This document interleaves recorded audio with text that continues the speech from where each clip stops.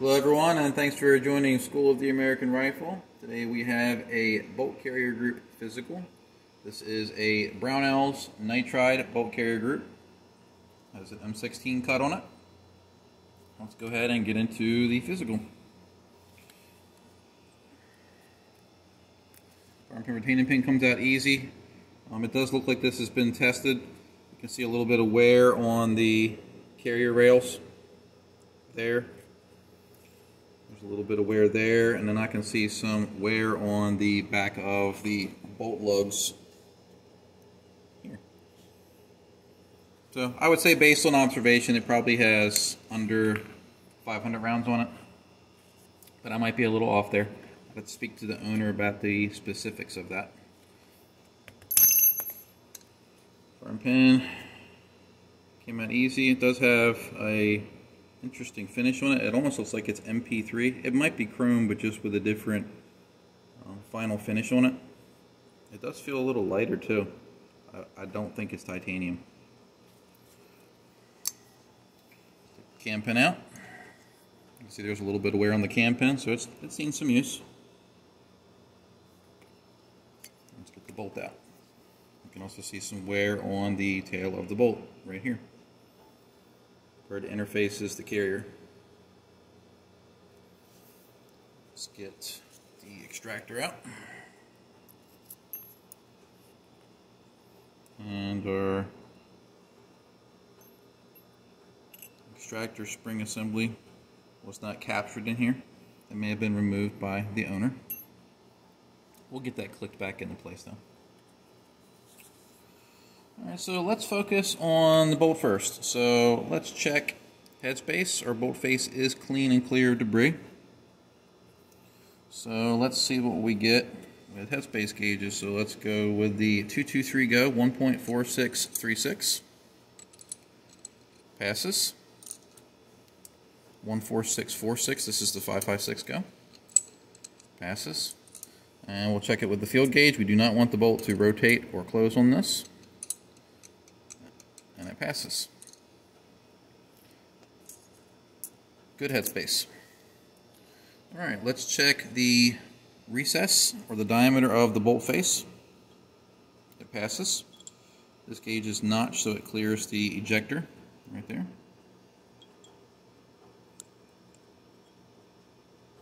Camera doesn't want to focus, but we'll battle through. Alright, that passes. Let's check our cam pin fit. Cam pin fits with a little bit of wobble. We don't have a severely deep groove cut in here, so this is good. There's no markings on it, so we don't have a way to position it the same way every time. But again, no big deal. Set that to the side. Actually, we're going to check magnetism while we're doing this so we don't miss anything. So, bolt is good. Cam pin is good. Firing pin is good. Extractor is good. Retaining pin really isn't important to check for this, but I still do it anyway. And the extractor pin. So everything's not magnetic, but I often get questions in videos, why do I check for magnetism? So this is a demilled imported round. I believe this might be Silver Bear. I've demilled it. I've fired the primer. I've emptied the powder out. So this is a sanitary round for a classroom environment. And I'm going to grab my magnet.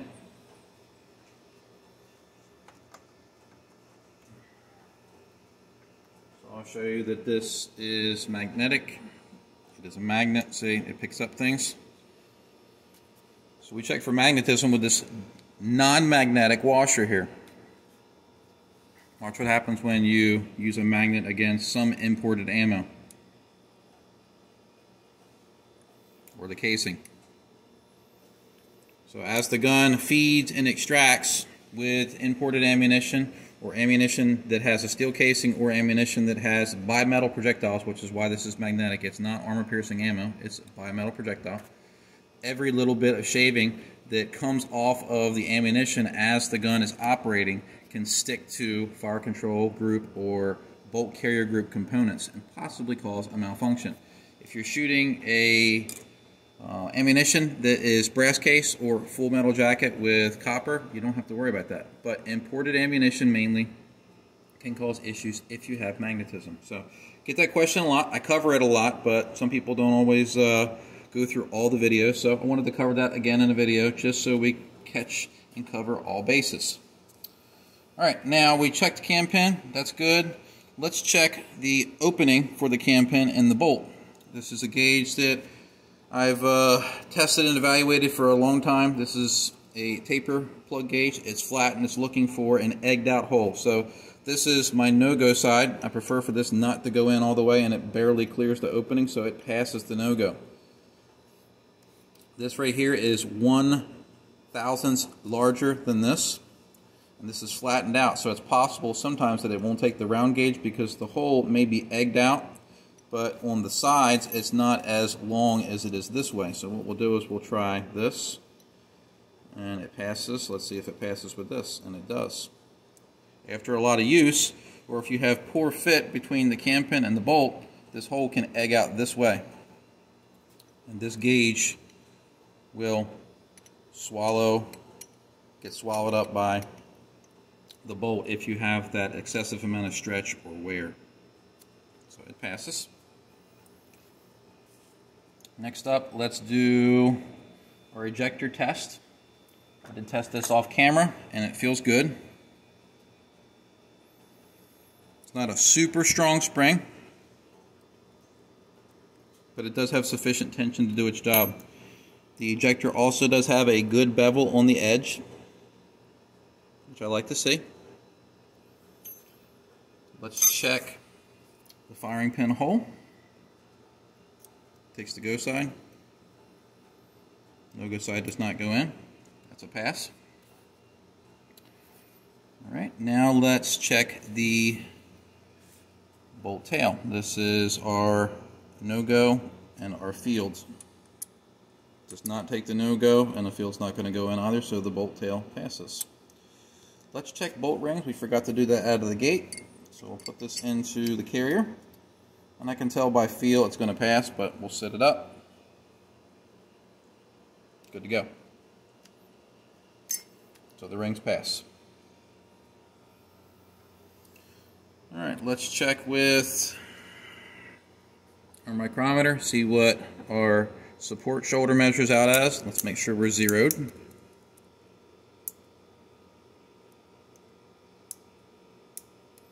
And we are.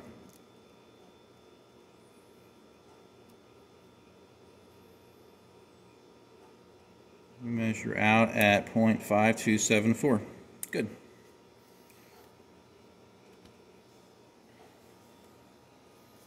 Alright, set this aside. So everything on our bolt passes. We'll set that to the side. Now let's check our extractor. Check with the go side, and it passes. And check with the no-go side. That does not go in, so this passes.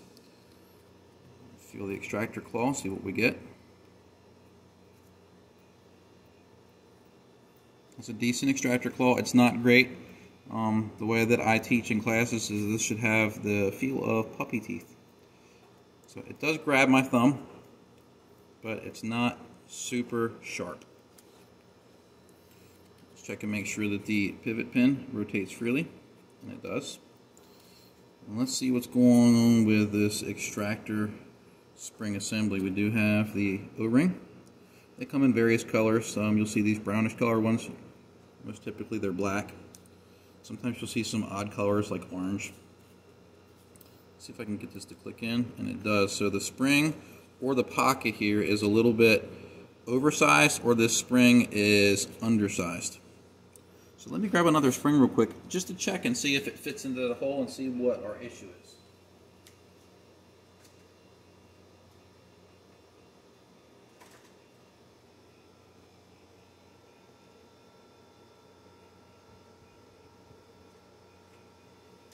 I'm going to grab a spring spring and we'll test it with that.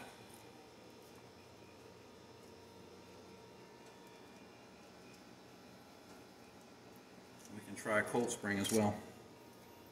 So let me open this up.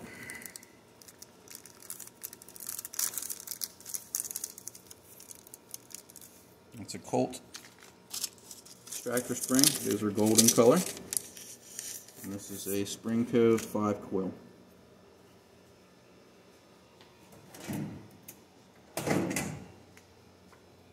Alright, let's see if the Springco will click in place. Nope, it's actually a little undersized. Let's see if the Colt will go in.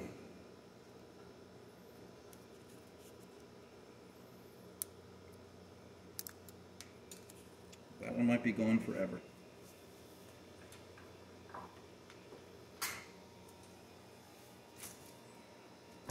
Yeah, our Colt spring is somewhere in the shop, but it would not go into the pocket. So I'm thinking that this spring right here is just on the smaller side. And that's why it's not clicking into place. Now the spring itself does have pretty low tension on it. I don't have a test for the spring.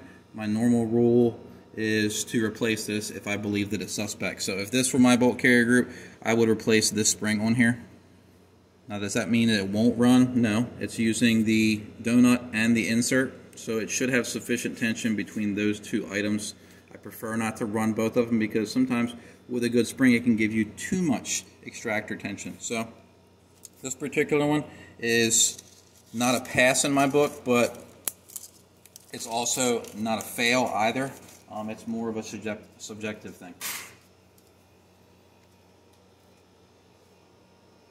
I'll try to find that Colt spring later on after we're finished shooting the video, but no worries, I have several. Alright, let's check firing pin protrusion. Our firing pin does move freely. This does have an M16 profile, has the larger flange there. Let's see what we get for protrusion.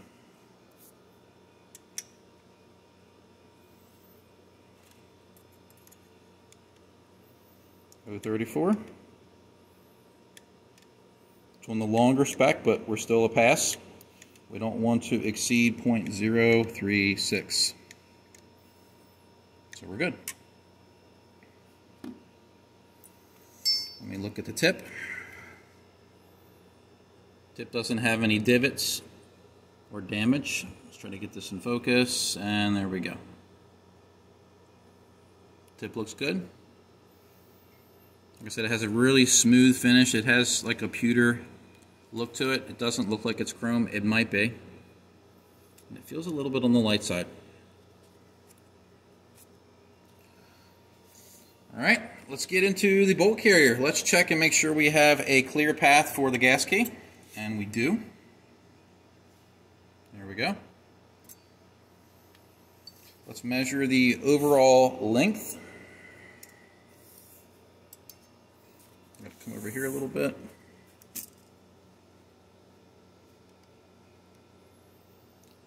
.669, nice. I like to see that. So if you have a bolt carrier group that's slightly on the longer spec, you're less likely to have an issue with buffer retainer impact damage. Sometimes you can have a lower receiver that has the buffer retainer hole that's drilled in the wrong location. So when the gun goes in the battery, the bolt carrier comes forward, it allows, because the hole's in the wrong spot, allows the buffer to actually impact the buffer retainer when the gun's going in the battery. The other issue that can allow buffer retainer contact with the buffer is if the bolt carrier is too short. So if the bolt carrier is short and it comes forward, the buffer is going to come further forward as well. So if you have a bolt carrier that's on the longer spec like this, and you have a low receiver that has the hole that's slightly off, this can be a remedy for a problem. So I like to see that. Let me get my one of my torque wrenches, and we're going to do our reverse carrier key test. I haven't been able to do videos much lately because of my class schedule, and I also broke the bore scope. We have it repaired and back into action. So this will be the first video that we've done with our repaired scope. So let's go ahead and move this over to the vise. This does have unmarked fasteners. There's no YFS markings on there. The staking looks very good. A lot of metal displaced. Set our wrench to 30 inch-pounds. Sometimes I set this before the video, and sometimes I forget.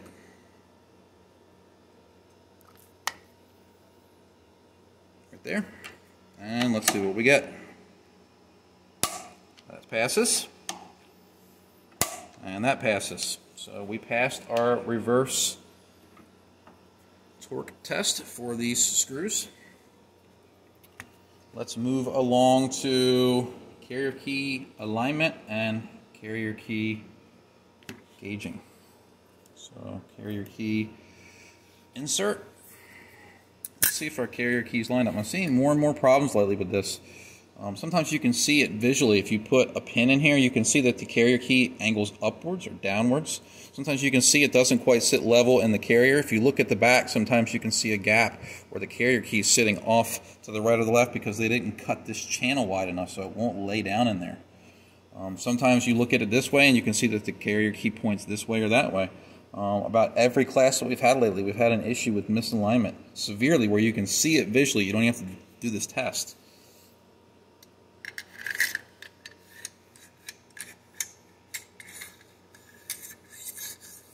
There we go. We passed. Very good.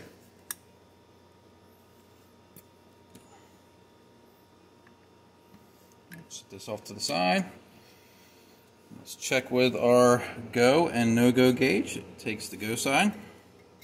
The no-go side does not go in. I do see more nitride bolt carrier groups that fail this test here that I do. What I suspect is some companies who have bolt carrier groups and gas keys spec'd out and finished by another company is they don't take into account when the 3-bore is machined or when the carrier key is machined, they don't account for a lack of chrome. So if the company who manufactured these base components intended for them to be chromed, what I suspect is when they don't chrome them and they were spec'd out to be chromed and they nitride it, the openings remain too large. So with nitride, you're just basically hardening the surface. You're not adding anything to build up to make the dimensions smaller out here. Smaller in here or smaller in here. So that's what I suspect sometimes with nitride components. It's not always the case, but this is great. I do see a lot of nitride that eat up the no-go and also have larger 3-bore dimensions. Alright, so we'll be using our bore scope here in a minute, but let's get our 3-bore test going. So we're going to do the first, which is the bolt shoulder support. Let's go up on here and see what we get. Pass the first green, second green, and the yellow it does not go on, so it has good bolt shoulder support or interface. Now this is the gas ring run. Passes the first green, second green. We have a gas efficient secondary run, which is the gas ring run. So that's good. Now let's check the interface with the bolt tail. Passes the first green gauge. Second green gauge passes. It felt pretty tight. I don't think the yellow is going to go. It doesn't. So we have a gas efficient bolt carrier group. Alright, let me get a swab, clean out the inside of this.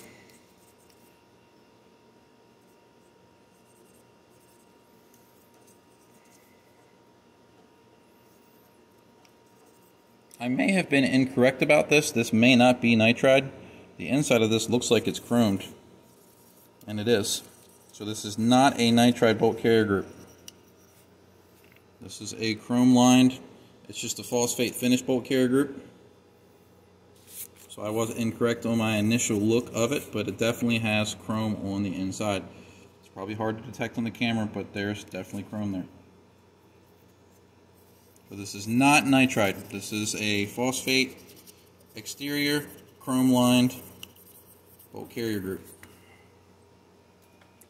Alright, let's get our bore scope fired up. This just came back from repair from Gradient Lens, which makes the Hawkeye bore scopes. This is a 17-inch rigid model. I've had this for several years now. Used this in countless classes. It's seen a good bit of use. My last class that I was holding, I had this laying on the table and I knocked it off with my apron and it hit the ground, and I didn't think it was a big deal until I picked it up and tried to look through it, and the image was completely black. My heart sort of dropped there for a second because this is a very expensive borescope. I think even if you buy these on sale without the camera adapter, they run about $800, $900. Very expensive instrument. Reached out to Gradient Lens, Hawkeye, and told them that I needed to send it in for repair, and got it back, and there was no charge for the repair. And it was destroyed. I took a picture and put it on social media. Basically, there's a glass rod, an optical glass rod that runs down the length of this, and when I dropped it, I shattered that rod in I don't know how many pieces, but when I took the back end off, glass was falling out. So it hit the ground hard enough to destroy the inner components of this, which are the precise parts that make it so expensive. But they fixed it at no cost, so pretty impressive on their part. They did not have to do that. I'm extremely thankful, grateful. This is probably one of my most valued instruments out of all the equipment that I use, because this tells a lot of things that the human eye can't see when you're doing inspections. So I wanted to thank Gradient Lens Hawkeye for fixing this scope up. I would have paid full price for the repair or replaced it if it was unrepairable. But wanted to throw that into the video. Really expensive instrument, has really good customer service. So let's get into this. Let's fire up the borescope, get our light going, and let's go inside.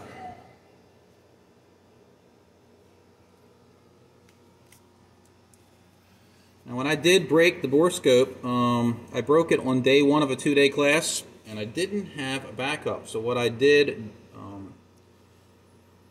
do so I could get the students a good inspection of their bolt carrier groups and their barrels was I ordered a test long borescope from Amazon for next day shipping. We have it off here on the right. It actually worked pretty good. That's a $50 borescope.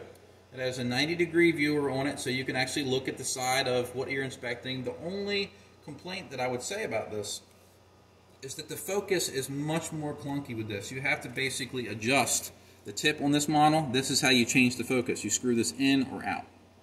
So if you're doing a barrel inspection for 4 barrels that are all 5.56, you set it and you can inspect all 4 barrels. But if you want to check gas port alignment, you have to change your focus because it's looking up to try to see that the gas block's aligned. So you have to mess with that adjustment a good bit. And then let's say you want to use it for bolt carrier groups. We have 3 distinct measurements in here that we're trying to look at. So every time you look at a different dimension, you have to change the front end on that particular test long to get a proper focus. On the Hawkeye, which is much more money, I can just grab the back end of the scope and change my focus, which is what I do in the videos, and you may not even notice it. That being said, here's the inside of the first run. Very smooth. Pretty impressed by that.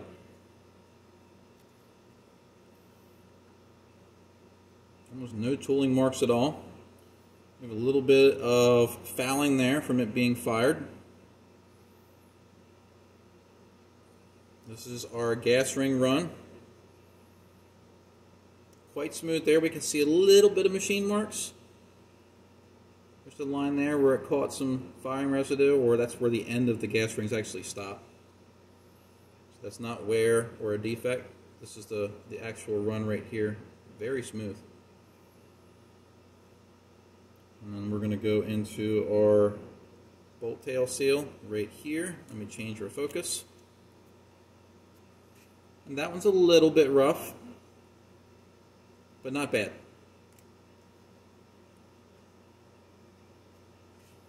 You're rarely going to see perfection when you're looking for these kinds of things. If you're breaking out a borescope, even if it's one of the more affordable test longs, it's going to be a rare thing for you to get absolute perfection out of this image right here.